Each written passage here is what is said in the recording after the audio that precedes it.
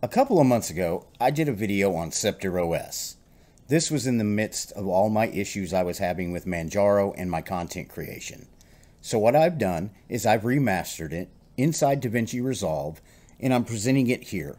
This is a great distribution. It is a beautiful distribution, and it's solid. It's based on Debian, it's KDE Plasma, and it also has TOR baked in if you want to use that. That's what we're going to cover today on eBuzz Central.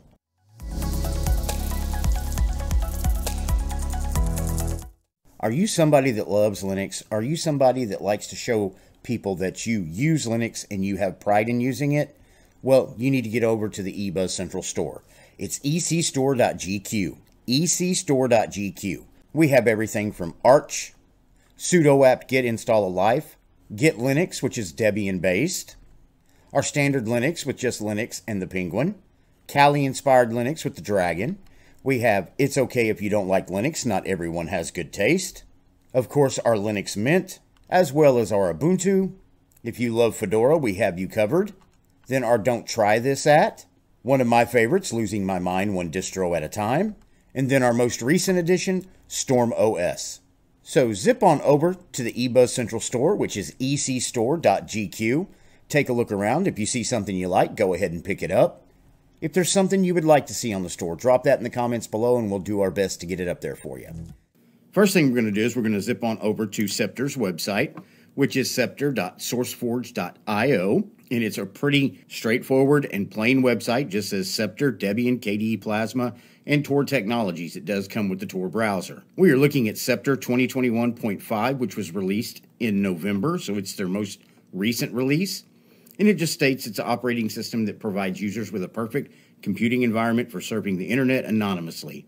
Provides users with a stable, reliable distribution based on Debian with the KDE Plasma desktop. And then you've got Linux kernel 5.10, Plasma 5.20.5. Software management is Synaptic and DebiTool. Internet, you're going to have Tor browser, Thunderbird, and base utilities. Then it's got some screenshots. Then you can look at the release notes. And then if you go back up top, you've got About. You've got screenshots, you've got download, and you've got wiki. With it being based on stable Debian, should you have any problems, you shouldn't have any issue going over to the Debian forums and getting your questions answered. That is their website. And as you can see over here, we've got the Onion network. So I'm going to go ahead and close this out. Then I'm going to reopen it so you can see the Tor browser. And what you're going to expect when you first open the application up. It's going to ask you, connect to Tor. If you always want to connect, you just click here and go ahead and say connect, and then it'll start connecting. If you're not familiar with Tor, basically it relays you through 3 or 4 different pass-through points so that your IP address cannot be traced and you can surf the internet anonymously. And it opens up with DuckDuckGo as your base search engine, and then privacy as a human right, and then you can make donations to the Tor project. So I'm going to go ahead and close out of that. And then if you download Septor OS, put it on a USB, open it up in a virtual machine, this is the screen you're going to be met with. It's a very beautiful background. I'm going to go ahead and right-click and go ahead and configure desktop, and let's look at some other backgrounds. Let's zip this over, and as you can see, with it being based on Debian, you're going to have some other Debian-focused wallpapers, and you've got a few to choose from, and most of them are Debian. And I'm going to go ahead and leave the wallpaper that it came with out of the box up. So I'm going to go ahead and close out of that.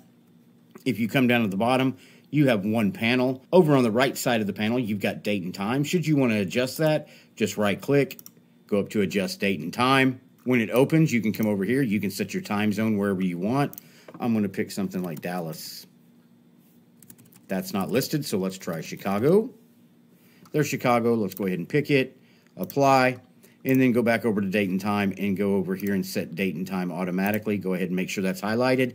Click apply, and your time should change to the right time. So let's go ahead and close out of that. Right next to it, you've got your hidden applications, which is your notifications, K-Organizer, and KDE Connect. If you're not familiar with KDE Connect, if you own an Apple or Android phone, zip on over to your respective store, download the KDE Connect app on your phone, then you can sync it to either your PC or your desktop. So let's go ahead and close out of that. Sound, internet, keyboard layout, most recent device, battery remaining, and then of course your weather widget. And then right next to it is your 4 desktops. You can switch through those just by clicking, or you can scroll through them with the scroll wheel on your mouse. Now, should you want to make adjustments to this panel, just right-click on the panel, click on Edit Panel, and it gives you a lot of options here. To the right, you've got more options. You can align the panel to the left, center, or the right. And then, of course, visibility. You can make it always visible, auto-hide. Windows can cover it, or Windows can go below it. So let's go ahead and close out of that. And then if you move over to the left, you can change the panel height. If you want to make the panel a little bigger, you can. And then you can adjust screen edge. We're not going to mess with that. And then, of course, if you want to add widgets either to your desktop or your panel, you just click on Add Widgets, and those will populate over to the left. And you can scroll through these widgets and pick the ones you like, put them either on your panel or on your desktop. Now, if you look through here and don't see the widget that you want, just go up here and click on Get New Widgets. And then you can download new Plasma widgets. And then over here, it'll give you the most downloaded, newest, highest rated, advanced radio player, translator. So you can scroll through here and find literally thousands of different widgets that you can put on your system. So let's go ahead and close out of that and close out of that. If you come over to the left, you'll notice that there's nothing pinned on the panel. Of course, you can go up here, and if you wanted to look up something like the TOR browser, right-click, pin it to Task Manager, you would have it pinned, and then you could just come down here, click on it, and of course, it would open up. It's that simple. So let's close out of that. Now, if you wanted to change this menu, some people like this menu, some don't. All you have to do is come down here to the Septor logo, right-click, Show Alternatives. You got the Application Launcher or the Application Menu. So let's go ahead and just click on the Application Menu and switch. And then when you open it up, you have an application menu that's a little easier to get around. You just go to Graphics and it tells you everything that you have. You go to Internet, Multimedia, Office, and it makes things a lot more simple. But that comes down to preference. If you want something different or if you want to keep it the way it is out of the box, that's completely up to you. That's the freedom of Linux. So let's go ahead and open this up. You come up here, you got the TOR browser we've already seen. System settings we'll take a look at in a second. And then, of course, your file manager. And those of you that are familiar with KDE or familiar with Dolphin, it's a very good-looking file manager. And it's lightweight, stays out of your way, and lets you get things done. Over here, you've got your usual suspects. As always, if there's items over here that are listed that you don't want, all you have to do is pick that item, right-click, hide selection, and it'll go away. You can do that for however many you want to hide. And then it gives you a little bit more room over here. If you want to make these bigger, just right-click in this area, go to icon size, let's bump that up to large, and then they're a little easier to see. I do like the icons that Septor is using out of the box. They're different, they're fresh. I just like it. They're not colorful and round or square. They just give you a different look. So that is pretty much Dolphin File Manager. Let's go ahead and close out of that. And if you want to, go ahead and open this up. Go up to Dolphin, right-click on it, pin it to Task Manager, and then you've got it down here on your bar. Then you've got Kate, which is your text editor. Then you have Console, which is your terminal. Let's go ahead and pin that as well. There it is pinned. Let's go ahead and open that up. And if you look right up here, what I'm going to do real quick is see if they have HTOP installed. They do not. Let's see if they have top. And they do. At present, I have 3 gigabytes of RAM issued to this machine. We are using 1 gigabyte at rest. But you do have to take into account that we are running this in a virtual machine, so you're going to have some of the operating system running in the RAM. So when you do download it, if you decide to install it, once it's installed, you will probably be sitting somewhere between 600 and 800 megabytes of RAM being used at rest, which I would say is mid-weight. Definitely not the highest I've seen, but definitely not the lowest either. Now, let's go ahead and close out of that. And I want to go ahead and close window. And then I want to reopen that. And I want to see if they give us NeoFetch out of the box. And they do give us NeoFetch. It just basically states you're on kernel 5.10.0.0-9, which is the stable Debian kernel. Bash is 5.1.4. Plasma 5.20.5, that's an older version of Plasma, but it is stable. And then the theme is Septor 2 Plasma, icons, Olifold Plasma, console terminal, AMD Ryzen 5, and we're in VirtualBox. So I'm going to go ahead and close out of that. Come back up, go over to the left, you've got your system monitor. Let's go ahead and take a peek at that. System monitor is a lot like your task manager that you have on Windows.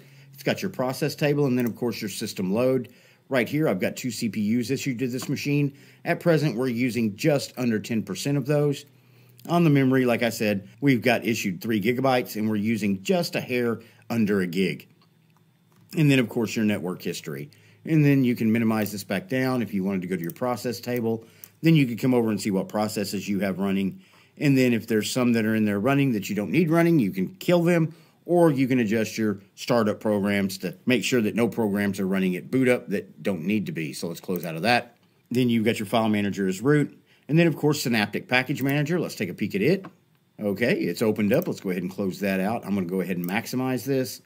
And over here, you've got categories. You can do anything from amateur radio all the way down to videos, video software, web servers, word processing, World Wide Web. Then you've got sections, status, origin, custom filters, search results, and architecture. So I'm going to go back to sections. Now, if there's just a specific program you want to look up, come over here to the search button. Let's look up something like OBS Studio. And as you can see, this over here gets highlighted, and then there's OBS Studio. If you wanted to install it, just click the box next to it. Mark for installation. It will bring up a list of dependencies that are required to install it. You can mark all of those. Once they are marked, all you got to do is click apply, and then you would have OBS Studio installed on your system. Now, another thing I want to go over, if there's more than one program you want to install, let's go over here and let's look up Kde Live. There's Kde Live. You can go ahead and select it, mark for installation. There's its dependencies. You go ahead and mark it. And now you have OBS marked for installation and Kde Live. You can go through here, pick all the software that you want to install. Once you have it all selected, click apply, and it would install them all at once. And as you go, if you come down here to the lower left, it'll say 2 packages, 2098 installed, 0 broken, 26 to install or upgrade, 0 to remove, and 144 megabytes will be used. So to install OBS and Kde Live, you're going to be using about 144 megabytes. So that's how you install software onto the Septor OS. Let's go ahead and close out of that. Come back down over here. You've got Thunderbird for your mail and VLC. Let's go ahead and take a look at system settings real quick. I'm going to go through these very quickly because I've covered these in previous videos, but I just want you to see that right now you've got Breeze, Breeze Dark, or you got the Septor. If you wanted to go to a dark mode, you could go ahead and switch it to Breeze and click apply. And now you've got a dark mode up here. Makes things a little easier to see, especially if you're old like me and have to wear glasses. But you can change those. If there's nothing up here that you like, you can go down here to get new global theme. And what it'll do is it'll load these up and you can show everything, show most recent first, or you could go with highest rated, which is what I generally do because it brings the best rated ones up first. Scroll through, find something you like, select it, install, and then you're good to go. So I'm going to go ahead and close out of that. Then you can do that with plasma style, application style, colors, fonts. If you want to change your font, you just come over here to adjust all fonts. Click on it. You can change your font type, font style, and font size. Just for an example, let's go ahead and bump the font size up to 12. I've selected 12, so let's go ahead and click OK, and then apply. And as you can see, the font size changed across the operating system. So let's go ahead and go back. And then you can change and make adjustments and customize everything from workspace behavior, window management, startup and shutdown, notifications, users, accessibility. There are literally thousands of ways to customize KDE. So I'm not going to go in depth on that. And then, of course, your system information that breaks down what we saw in NeoFetch, tells you what version of KDE and what kernel you're using. So let's go ahead and close out of that. And then you come back down to the applications. We'll kind of scroll through these. On graphics, you've got GIMP, LibreOffice Draw, Spectacle, which is your screenshot tool, Internet, HexChat, Thunderbird for your mail, multimedia, you got Alyssa, Pulse Audio, Volume Control, VLC.